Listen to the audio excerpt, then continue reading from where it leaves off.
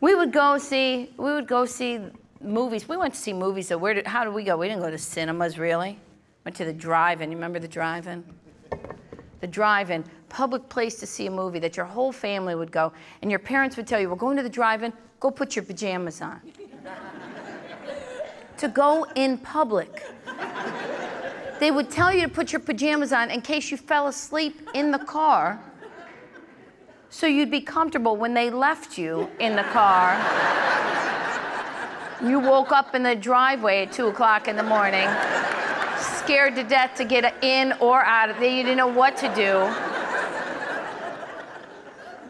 You can't leave a kid in the car now. You can't leave a dog. You can't leave a head of lettuce in the car. Someone will call somebody. My cousin's husband left his phone in the car. Speaking of leaving stuff in the car, and she went through it, because sometimes that's what people do.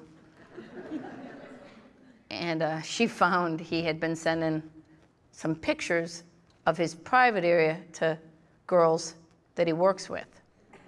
It's horrible, right? I know. I know, but can I just say this? I think, men, we set you up for failure.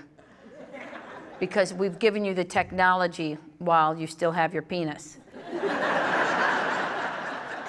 You're gonna do something with it. That's just, I mean, I'm sure there's an Amish dude right now tracing it on a piece of parchment. He's got the candle behind him, getting the proper glow. He's got to dip the quill in the inkwell. Then he's really got a committee. Rolls it up like a scroll and trots it over to his girl's house. He knocks on the door. Hearest thou goeth, Rebecca?